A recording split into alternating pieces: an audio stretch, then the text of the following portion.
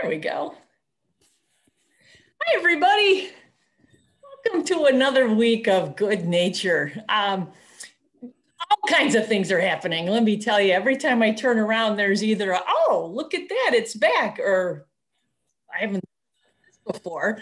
Let's do some investigating. So tonight's program is a little bit of both of those. And hope you enjoy it. Let's get started.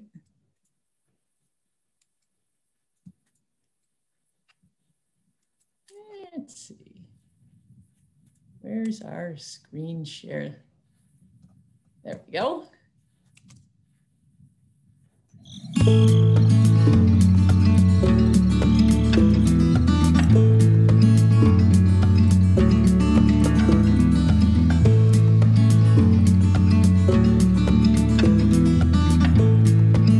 All right, enough of that. Let's jump into the thing that caught my eye.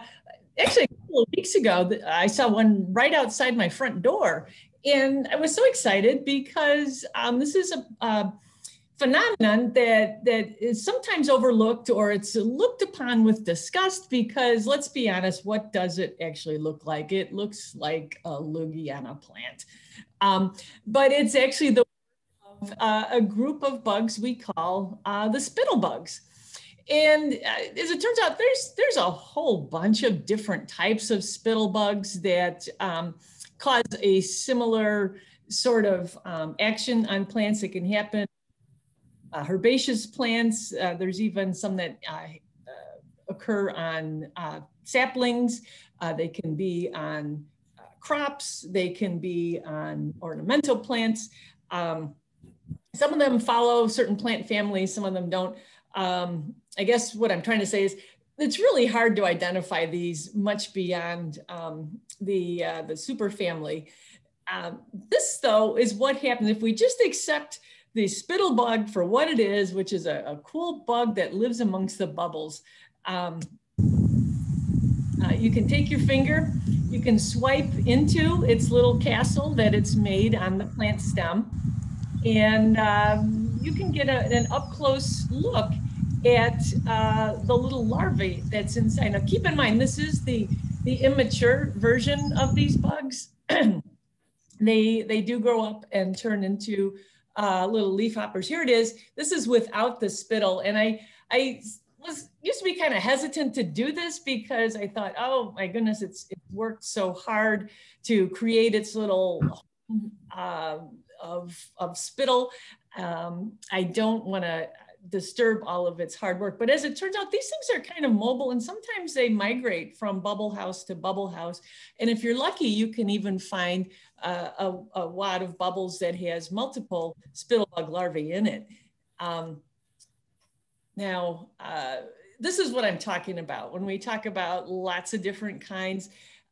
Bug Guide has some pretty comprehensive sections, but again, this is only going down to family. There's three large families within that super family. If you really want to get into it, there's a neat, it's actually, you can get it online as a PDF. This book here on the left, there's this whole part 10 is all about spittlebugs. You can learn about their life cycle and their habits and what eats them, which curiously enough is not really all that many things. That house of bubbles is really effective as a deterrent to predators. And so even though if we look back again at this little larva, it's soft bodied, but there's not a lot of things that dare go after it. Now, to make that house, I wished I'd been able to get some action photos of the spittle bug in action. What they do, these are true bugs. They have a piercing and sucking mouth part.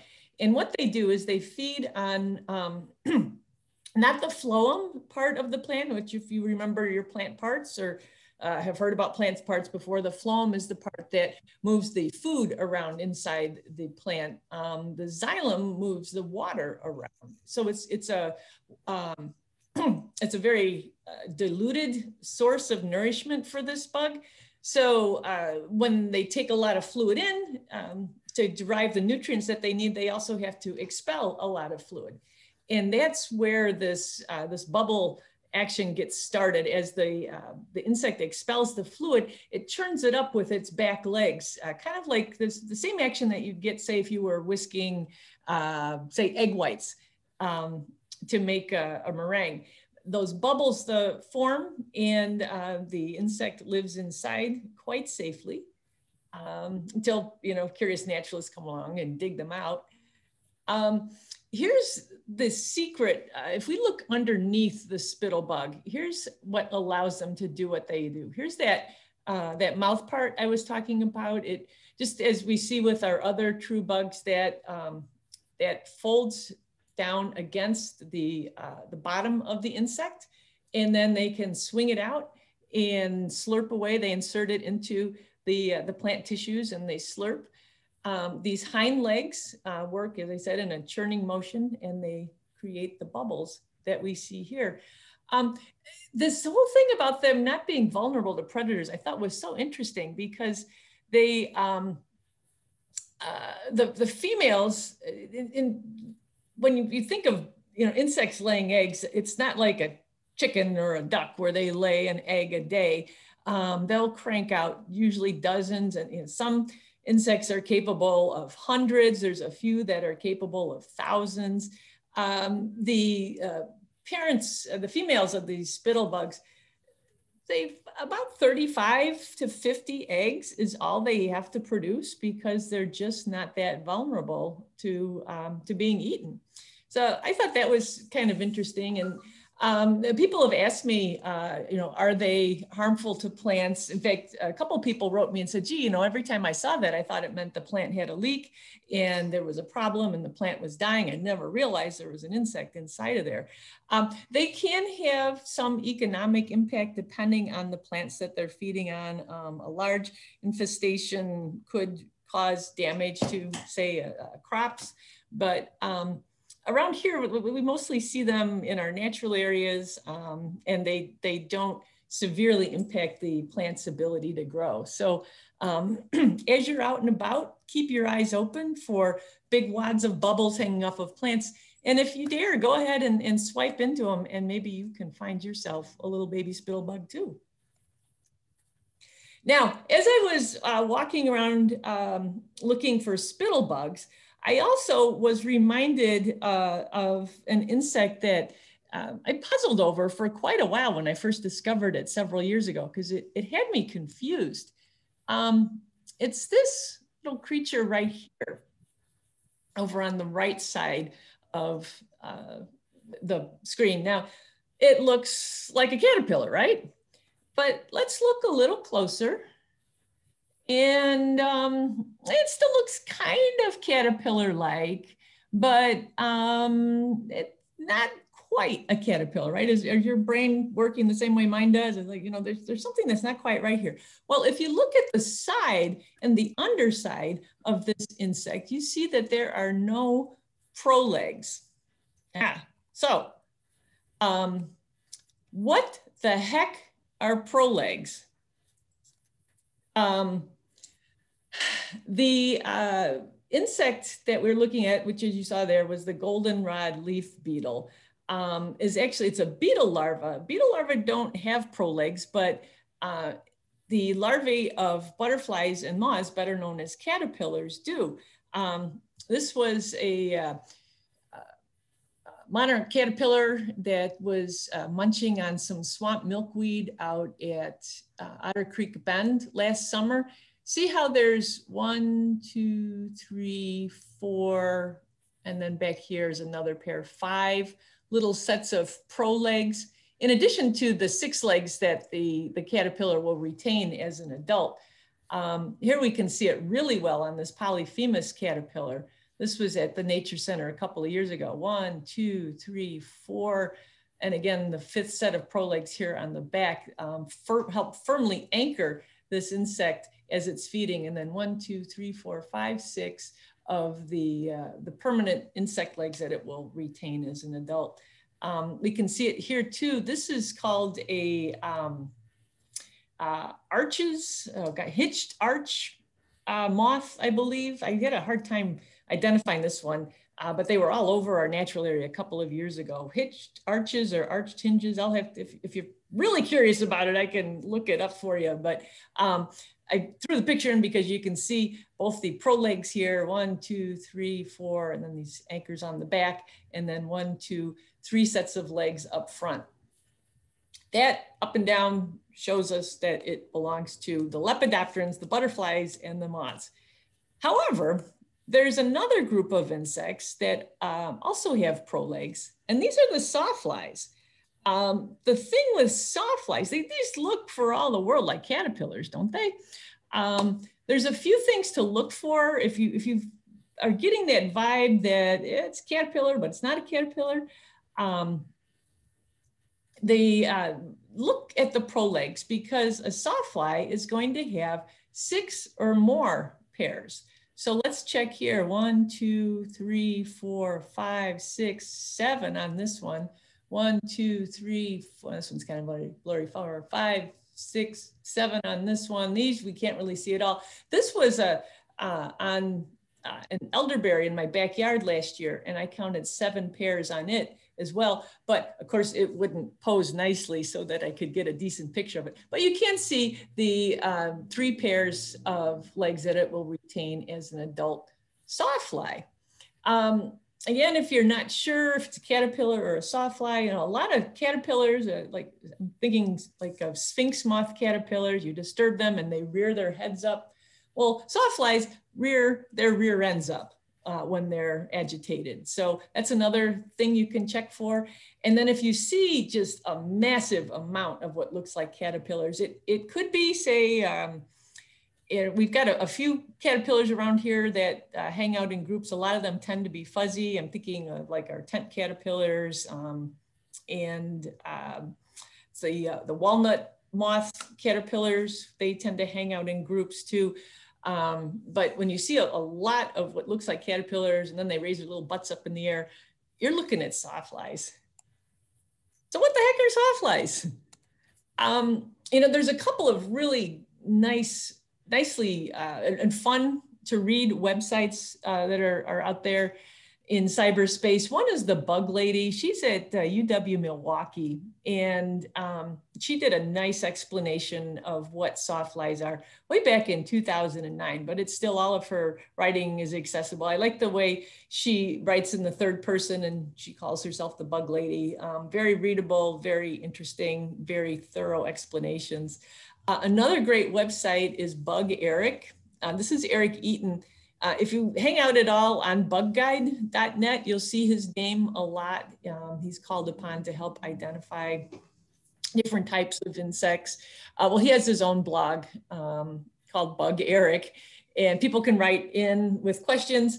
And then he also does, I don't know if it's every week or how often he posts, but he makes lots of cool finds. And he's got a new book out all about wasps. And I love how he calls them a misunderstood insect, because that's exactly what wasps are. Well, as it turns out, sawflies are actually in the order Hymenoptera, which includes the bees and wasps and ants, and sawflies too. Another name for the sawfly is the wood wasp.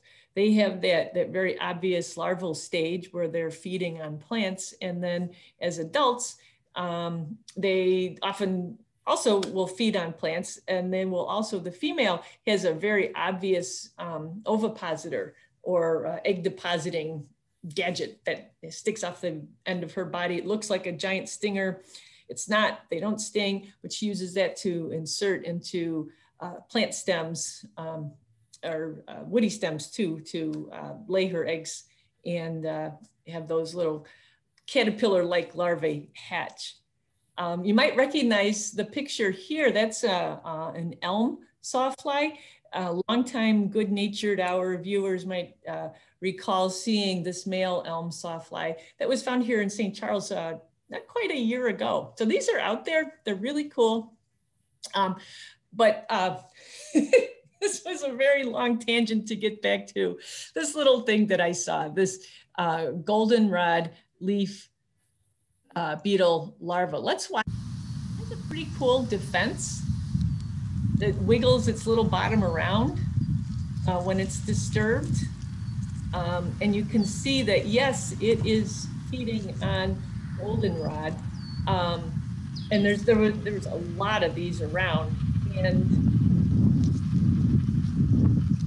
check out that camera this time. All right, I think we've seen enough. You might think, well, gosh, you know, it's going to eat all the goldenrod. Well, it turns out there's lots of different kinds of these goldenrod leaf beetles.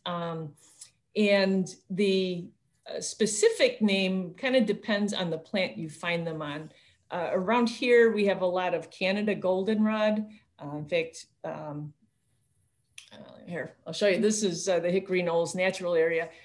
Canada goldenrod is one of the plants that our natural areas crew will try to remove because it will proliferate in an area.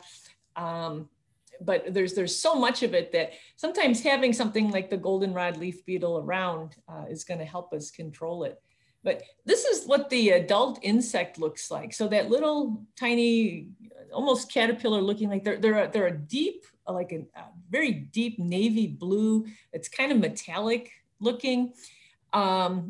This is the adults that will actually be appearing probably in about a month or so. We're into June, so maybe as we get into July, we'll start to see these adults. They look a lot like a lot of other leaf beetles that we have in this area. The identifier for this particular type, the canadensis, which is the same name as our Canada goldenrod, is this square on the back of the head. There's different variations on these markings here on the leaf beetle, but the females, the adults are going to be emerging in midsummer. They will continue to feed on the plant themselves, and then they will lay eggs, which overwinter. The eggs have to get cold or they won't hatch, and then they come out again in spring. They go through only 3 development phases or instars before they pupate. And you think, wow, you know, there were just so many out there on these goldenrod plants. Do they have any predators? Well, this is not for the canadensis larvae. These were 2 other species that occur in New York, but it turns out that they are targeted by a number of insects. Hemiptera are true bugs. We've got some assassin bugs, Revudiidae, that will go after these beetles and the larvae quite commonly. There's some beetles, the coleopteras, that will go after. Hymenoptera would be our predatory wasps. Around India, that's a type of crab spider that, you know, they hang out on goldenrod. They're going to eat these beetles and larvae as well. There's some parasitoids, which the taconid flies are flies that will lay their eggs in the larvae. Those will actually kill their hosts. So they're pretty common. And then there's also a nematode parasite that lives on the beetles as well. So I was trying to see if I could find evidence or records of birds or other creatures that might, things with vertebrae that might want to feed on these. I didn't see any record of that, but that doesn't mean it doesn't happen. And I might try a few experiments with some larvae, because like I said, they are just everywhere right now. Trirabda is the genus name. And then again, the larvae are really hard to distinguish by looking at them. In fact, they say it's impossible to tell them apart, but you can tell what species you're looking at by the plant that you're finding them on. So that's what's up in the world of goldenrod beetles. And again, when you've got fields of goldenrod like this, you know you're going to have a lot of beetles out there too. So the other night I was letting the dogs out, and as I often do, I'll go out and step out on the deck with them and make sure they behave themselves. And it gives me a great chance to see what's coming around the porch light. And I saw this guy. And my first instinct was, my goodness, it's a lightning bug, but it's kind of early for lightning bugs. I saw this just about a week ago. And lightning bugs in our area, fireflies, they tend to come out as we get into June. They peak right around the 4th of July. Right now, most of them are pupating in the soil. They're either still in their larval stage in the soil or they're pupating. I haven't seen any lightning bugs lighting up yet. If you have and you want to let us know in the comments, feel free. My experience, your experience may vary, but I haven't seen any yet. Plus, this wasn't a lightning bug. Here's another picture. And what this is a yellow-necked soldier beetle. Now, why isn't it a lightning bug? Well, let's do a little side-by-side comparison here. Lightning bugs have, lightning bugs have what we call a pronotum. A lot of beetles have this. It's like a shield that covers the thorax and part of the head.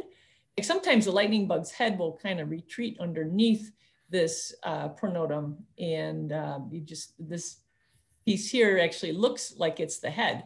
But here you can see he's or she, I forget. I think this was the female, this particular pair I was watching. You can see her eyes here and her antennae. The antennae are a little bit different shaped, a little bit longer on the soldier beetle. And look, it has a neck. It doesn't have a pronotum.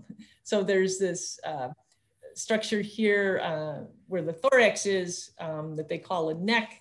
And it's an easy way to tell the two apart.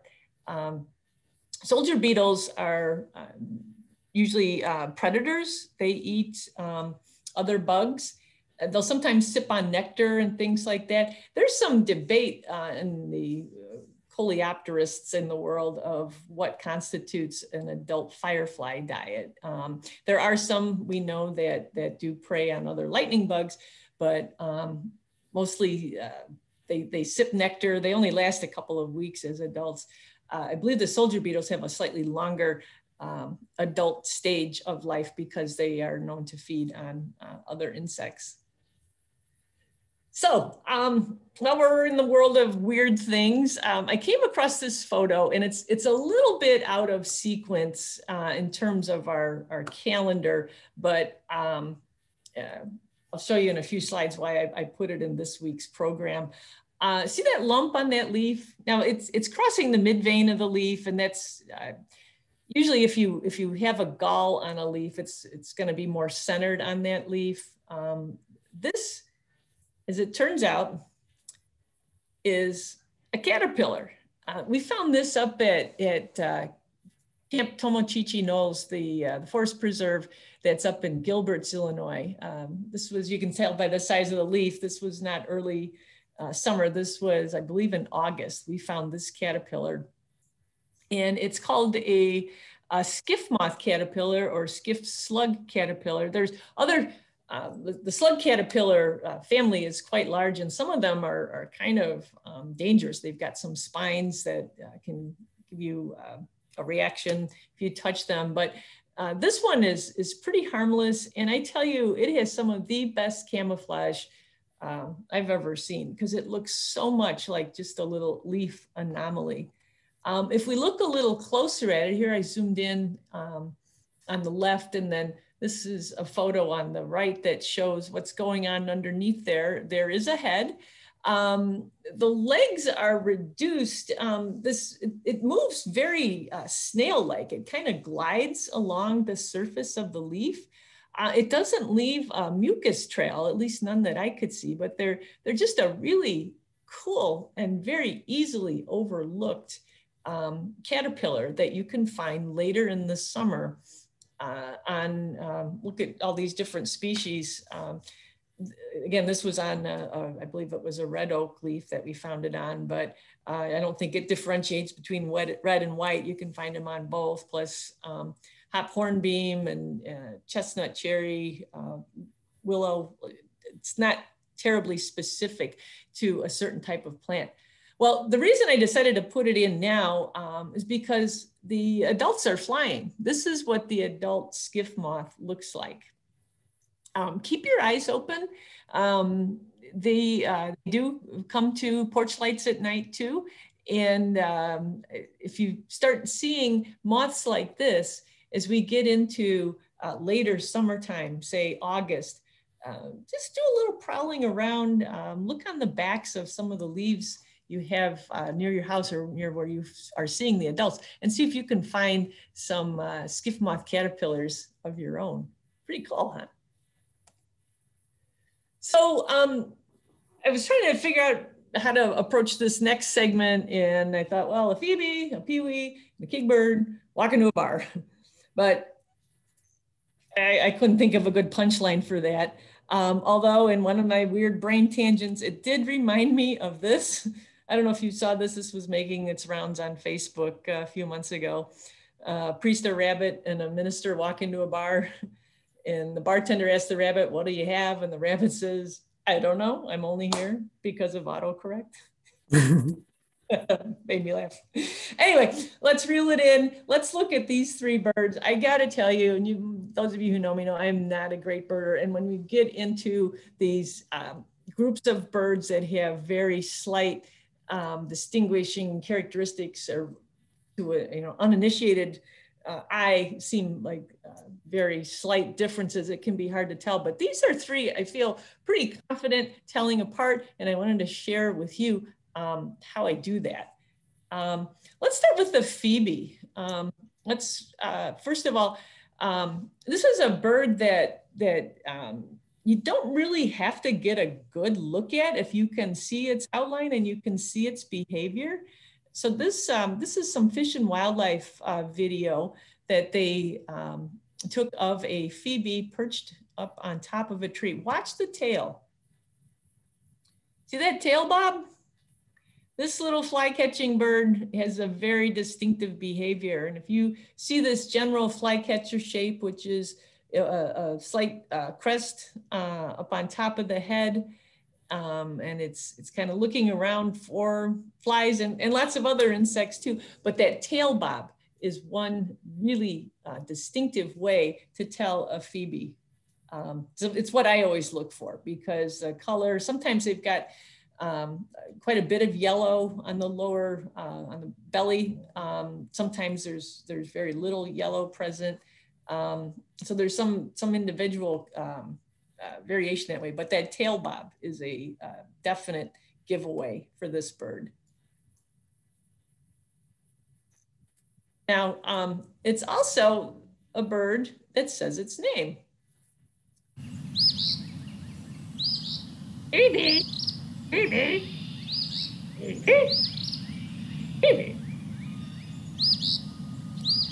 So if you hear that, so sometimes it can get a little confusing around us sometimes, because we also have chickadees, but they have a very melodic way of saying, or what some people say is Phoebe, that Phoebe. I've also heard spring's here. But the Phoebe, it's almost like they're a little bit angry at being disturbed. Phoebe, Phoebe. So, if you see a bird bobbing its tail, maybe you hear that characteristic noise. It's saying its name, it's telling you, it wants you to know what it is. Some other clues that you're looking at Phoebes, these are a bird that makes a nest that's very similar in size to a robin's nest. And they do use mud as robins do, but whereas robins incorporate a lot of plant material, grasses, long stringy plant material, Phoebes will incorporate moss, especially around the outside. So mud and moss. There's other species that use moss too, but a cup the size of a robin's nest with held together with mud and then decorated with moss, you're probably looking at a Phoebe nest. They also like to nest structures. We see this bird a lot in picnic shelters. Johnson's Mound Forest Preserve will often have a Phoebe nest in it. I know older homes with that have woods nearby have hosted Phoebes as well. When I worked at Red Oak, we would always have a Phoebe nest on our garage down at the Nature Center there in North Aurora. Aside compared to these other two birds that we're we're talking about tonight, the Pewee and the Kingbird, Phoebes do tend to come back earlier. I've seen them in March, and I worry about them because it's not that warm out sometimes, and you know, the bugs are hard to find, but they're hardy little birds, and they come back, and they always seem to make a go of it. So keep all those things in mind if you think you might be looking at a Phoebe. Now, contrast that with this somewhat smaller bird, a little bit more. The vibe I get from a Pewee is grayer, smaller. And I tell you, I hear these birds more than I see them. They seem to like to hang out a little bit more. They will sit on a perch when they're catching insects, but a lot of times they'll be up in the leaves. They do tend to come back a little bit later. So whereas a Phoebe might be out when the leaves have yet to come out, the flycatchers, by the time I'm hearing them, the trees are usually leafed out, these eastern wood pewees. But listen to this bird too, because it's going to give you a clue.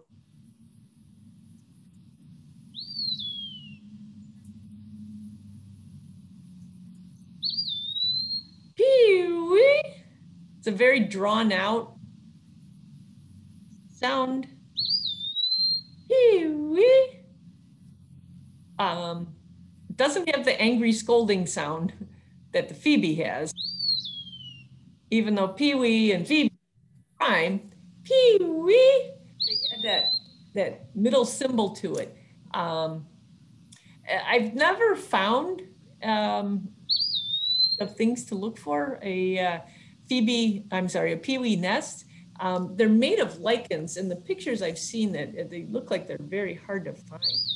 But keep your ears open, because I've heard a lot of eastern wood pewees recently calling. So if you're in the woods, they like to be around the edges of woods because it's a lot easier to fly out and catch insects if you're not surrounded by branches. But look and listen for these guys as well.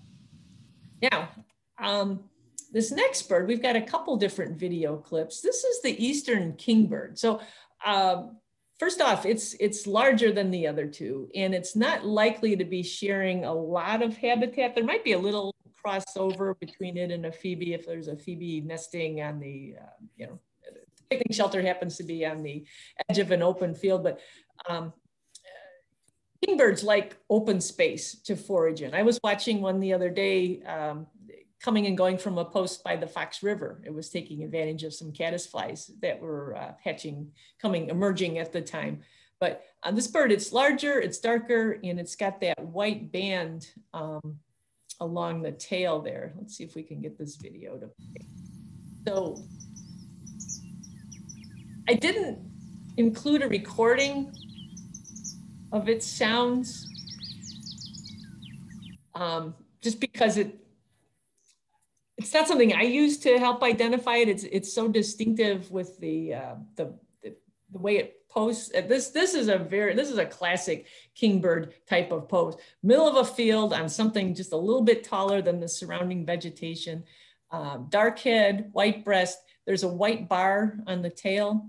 Let's watch this bird too. You can see it's kind of looking around for insects. See that white bar at the bottom of the tail? That's a big giveaway there. Up and then off it goes. Now, something that I've keep looking for and I have yet to find, kingbirds have a little red streak in the crown up here that they'll flash from time to time. I'm always looking for it. I have yet to see it. I probably just need better binoculars, or maybe I needed better eyes, I don't know. But these were some old one color plate and one black and white plate from the late 1800s where they drew this bird. You can see in both instances, it's got insects in its mouth. And then in this drawing here, they included a picture of that red flash up there on the crown. So keep your eyes open for it. Maybe you'll be lucky enough to spot it. So let's see, this was about a week ago. No, I'm sorry. this was about a day ago. Yesterday, I was over at Klein Creek Farm in Winfield, which is a really neat place to visit. I had gone there a couple of years ago to prepare for a program we were doing at Primrose Farm. Klein Creek Farm models farming practices from the late 1800s. So you can go, you can see, they've got draft horses there. I believe they've got Percheron. They're really big horses. They've got some shorthorn, milking shorthorns. They've got Southdown sheep. They've got 3 or 4 different breeds of chickens. You can just walk around and interact with the animals. The staff there, the interpretive staff is really helpful. Well, as we were talking about, I believe it was the breeds of chickens that they have there, I happened to look down and what do I see but wild chamomile, also known as pineapple weed. This is one of my favorite late spring, early summer plants. If you crush those little flower heads there, you actually get a scent of pineapple, not like a pineapple from Hawaii, but more like, those dum-dum suckers, the pineapple flavored ones. That's what these smell like. And you can make, you can actually use these for different things. You can bet that these 2 things, I've actually made the tea before. This is on my list of things to do while these flowers are still available. The nice thing is that you don't really break many collecting laws because they don't grow in nice places. They grow kind of waste areas or along the sides of paths. It's not really high quality habitat where you tend to find them. So taking a cup or 2 full isn't gonna get you in any big trouble or anything. You do want to make sure you rinse them off really well though, and make sure that there's been no spraying in the areas where you're collecting. But for the tea, all you have to do is collect the flowers and steep them in some boiling water. It's sweeter than actual chamomile tea. I think it's really refreshing. Sometimes I'll even cool it down and drink it as an iced tea. Put a little honey in there. It's tasty stuff. And then what I want to try this summer, I found this recipe for pineapple weed cordial, vodka and pineapple weed with a little honey to taste. You steep the majority of the flowers that you collect, you steep those in the vodka, and then you steep some in the honey, because the consistencies of those 2 liquids will extract flavors at different flavor profiles will come out. And then once you let them sit for a day or so, then you strain both of them and then you combine them. So I'm gonna figure out a way to do this. I'm going to even figure out a way to sip some of this when we do next week's program. We'll have to see how lucky I am in finding, because you need 3/4 of a cup of pineapple weed. So I have to find a good source. Probably won't be going to Klein Creek Farm anytime soon again, but and who knows, maybe I'll be running into you out there now that these secrets are out. But anyway, it's something that's happening right now. Even if you don't make either of these recipes, it is just a fun flower to just crush and sniff because it smells so good. Now, just like I'm not a great birder, I am also not a great plant person. So I have to thank Kim Haig for helping us a couple of weeks ago. Some nature nerds were out on a hike, helping us sort out the difference between the leaves of 2 fairly common plants that you might encounter in your hikes in this area. One is great Angelica. And you might be thinking, well, geez, Pam, there's a huge difference. Great Angelica is one of those can't miss types of flowers to identify, but it's not quite as easy before it blooms. Great Angelica and cow parsnip, they will sometimes have overlapping habitat, and they both have a pretty sturdy and quite large stalk to them. And it can get a little confusing, but Kim pointed out, if we look at, here's again, this is great Angelica. and here is cow parsnip. If we line them up side by side, we'll see the cow parsnip actually has fewer leaflets. The leaflets it has are quite large. As you go up the stem here, these middle leaves are, look at that, 20 inches long. These are big plants. And there's divided into 3 leaflets. And on the right here, the great Angelica has 3 to 5 leaflets. And there's like compound upon compound is what bipinnate means. So it's just a much more finely divided leaf than what you see on cow parsnip. So once the flowers are blooming, then it's a whole lot easier. Cow parsnip gets a big white bloom to it.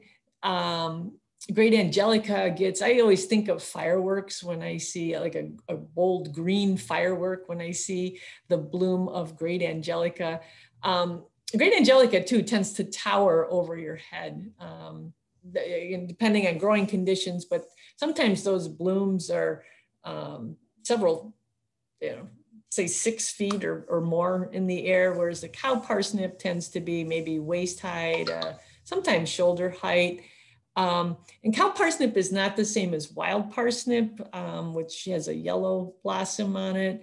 And then this parsley family, there's all kinds of twists and turns you can make. And again, I'm not a botanist, so we're not gonna explore any more deeply this week, but cow parsnip and great Angelica, they are now both starting to bloom, but if next year rolls around early May and you see these giant leaves coming up out of the ground, look and see how those leaves are growing. Let's take one more look.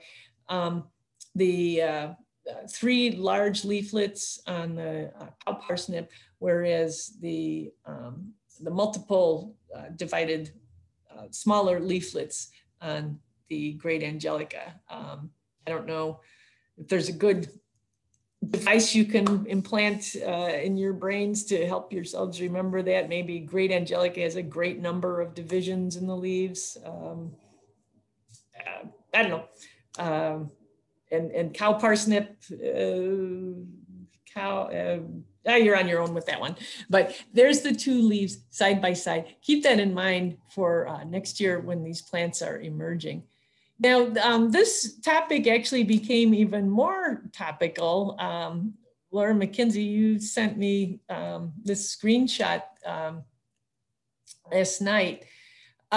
This is a great example of the bad side of social media. So look at, let's read it. It says, this is a post in the infamous What's Happening Facebook page.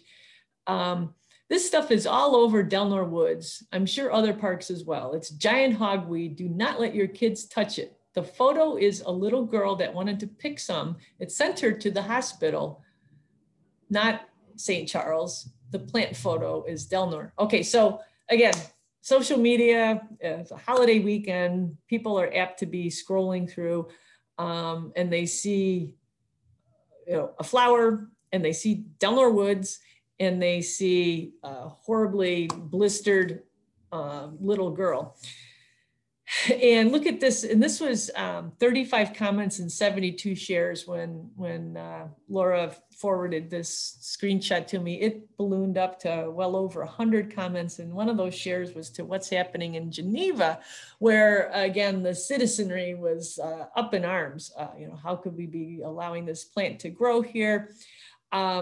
Well, the rest of the story was today we planned to do a little follow-up on it and went to the What's Happening pages and found that the posts were taken down. So I don't know if like someone with a voice of reason came in and said, hey, look, people, this is not giant hogweed, which by the way, I don't believe we have record of that plant in Kane County. At least not yet. Giant hogweed is a plant that has juices that are cause this reaction. It's a plant that we call photoreactive. You can get a reaction too from cow parsnip and even the non-native wild parsnip that I mentioned that has the yellow seed head to it. You want to be very careful dealing with this stuff, like the yellow flowered wild parsnip. You want to make sure that your skin is covered, you're wearing gloves, because once sunlight hits the plant juice on your arms like that, you can get blisters like that. But again, this was just an example of just how bad social media, and it's exactly the epitome of this is how rumors get started. So again, on the left, that is Eleanor Woods, and that is cow parsnip, a native wildflower. And on the right, that is a Google image grab of somebody having a reaction to giant hogweed, which is not growing at Eleanor Woods or at any other park here in St. Charles. So with that, let's end on a happy note. Yeah, I mentioned Klein Creek Farm. They've got a couple of there. We've actually here in St. Charles, we've got a new arrival as well. Last Thursday, little baby Eleanor was born. She's a small Guernsey calf, 40 pounds. Usually calves are a little bit larger than that, but she seems to be doing really well. And her mama, I'm not sure if that is Peach. I didn't think to check and see who the mama cow is, but if you get a chance, if you're out and about, Primrose Farm is worth a visit too. It's unlike Klein Creek, which targets the late 1800s for its farming methods. Primrose Farm has chosen the historic period of the 1930s, which is the Depression era. So the animals that you see there for the most part would be typical of what you'd see in a 1930s farm. The Belgian draft horses, the Guernsey cows, Columbia Wyandotte chickens. They have over time though, they've added some goats so they could do goat yoga. And I think there's still a couple of miniature donkeys there too. But yeah, check it out if you get a chance, Primrose Farm up on Crane Road in St. Charles. I'm sure little Eleanor will be available for viewing soon. So with that, let's take a look at what we've got coming up next week. We're going to look at the life habits of the gray catbird. We are going to find out a little bit more about viburnum leaf beetles appearing in Elgin and surrounding areas. That's it's an import, it's a European insect, and they have a taste for our native viburnum, which is actually quite scary. Caddisflies and mayflies have been doing their thing for a while now. We're going to take a peek into the life history of both of those orders of insects. We're going to have a report from a visitor who has gone down to see the brood 10 cicadas that are emerging down in central Illinois. We've had some recent reports of milk snakes in the area and in the region. And milk snakes and fox snakes can be a little bit tricky to sort out. So we're going to take a look at what makes those two snakes different. There's actually some pretty major differences if you can get a good look at them. I'm sure we'll get some reader emails and who knows what else happens in the wild world and wonderful world of nature. With that, I'm going to stop the share. And looks like we got some chats here. Okay, so Diane wanted to know about Spittlebugs and making that nest. That bubble house is solely the work of the larvae. So the adult Spittlebug, which one family of that super family turns into what we call frog hoppers, but I think in general, they call those adult Spittlebugs frog hoppers because they jump. Maybe you've seen leaf hoppers. Frog hoppers are a small insect too, but they have a It's kind of like a frog. The adults do not make the nest. It's the larvae that do that. The adults will lay the eggs in the leaf litter, which is another reason to leave things over winter. All the plant stems that fall down and everything, those spittlebug eggs are going to be down in that material, and then they'll come up and start the process all over again next spring. So it's only the larvae that make those nests.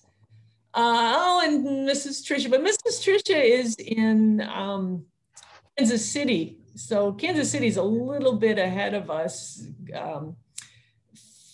phenology wise. So lightning bug are appearing in Kansas City, Missouri. Let's see. So yeah, keep your eyes open because they'll be coming soon. Diane also said that you were monitoring frogs. Oh, and you saw them too. All right, so they are here. So all right, we will. I was surprised because it was still, I can't remember the exact temperature, but it was like 65. And they were out flying around. And they were out, just way out on the wetlands. I could see them flashing.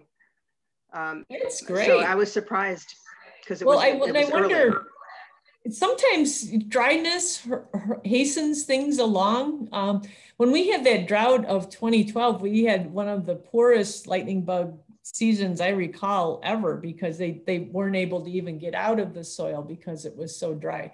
But maybe where you were, Diane, that there's enough moisture, they survived, but they wanted to get out and get on it. Because the cool temperatures we've had, I would think, would have suppressed their development a little bit, but that's great. Well, maybe out on because it was out in the middle of the wetlands, so maybe it's a little warmer out there. It could be. From the water and so on, so. Well, that's good though. So now we can all be on the lookout for lightning bugs. That's great. That means summer is, well, I heard them talking today. It is meteorological. Summer started today. So let the summer begin. Let's see. Any chance? It was wild parsnip that the child got into, even though not pictured. I don't think so, Kay. There is, it doesn't, the way that post was tricky, and it's what irks me about social media, is that put up for attention like that, and it grabs, people take the wrong message away. That what's growing at Delnor Woods is cow parsnip. Some people do get a reaction to it, but the reaction, in fact, some of our restoration staff have had reactions to it, but they say it's not nearly as severe as some of the other, like the wild parsnip. So we even talked about, should we put up interpretive signs? But then we thought, well, if we start, describing what the reactions that you can get to different plants, you don't know what is going to happen. We even have people, I was talking to a gentleman who said he reacts to Virginia creeper, which often grows along with poison ivy, but he swears it was not poison ivy that gave him a rash. It was solely Virginia creeper. So people's immune systems can be triggered by all kinds of things. So we, especially after we realized the posts had been taken down, we decided, we're not going to pursue that topic any further. Mary Alice has got fireflies up in Elgin. Good for you. I guess maybe I just need to be paying more attention when I'm out at night. I'm going to take the dogs for a walk when I get home. I'll look around and see if my little neighborhood has some lightning bug action. Okay, Greg and Kelly have the random question of a robin's nest that is now empty. Should you leave it or take it down? I would say leave it for now. It is, if you're looking to get rid of it. I know my aunt was always very, she never liked having robins. They always nested on her downspouts, and the grasses would hang down, and she thought it looked real messy, and she would always want to take it down and always make her wait until the robins were done with it. But if they're officially out of it, you could remove it now, but conventional wisdom always said, no, they only use it once. But I've seen robins re-nest, and I've also seen other birds. I'm trying to think of what the instance was. I think it was was it a house finch that reuses this? But if you want to remove it now when it's not being used. But if you want it to leave it there to see if they might re-nest there, robins are working. Some of them are on their second broods now. And sometimes they do reuse it. Sometimes another robin will move in there. I'm actually watching a robin's nest at my mom's house that one robin worked really hard at, but then she decided to not nest there because it was too close to a sidewalk, I think because she built it on the weekend when the sidewalk wasn't busy. And then Monday morning came and the commuters were walking to the train and the kids were walking to school. And so that nest it's deep inside, the bushes leafed out now. And I want to see if anything else is going to use it. But if you want to take it down, take it down. If you don't mind having it there, it might get used again, but it might not. Oh, Sarah, good anatomy connection. So cows, like baby Eleanor, have 3 chambers in their stomach, and cow Parsnip, see, now this is going to stick with me. Hopefully it sticks with you guys too. 3 segments on the leaves. I love it.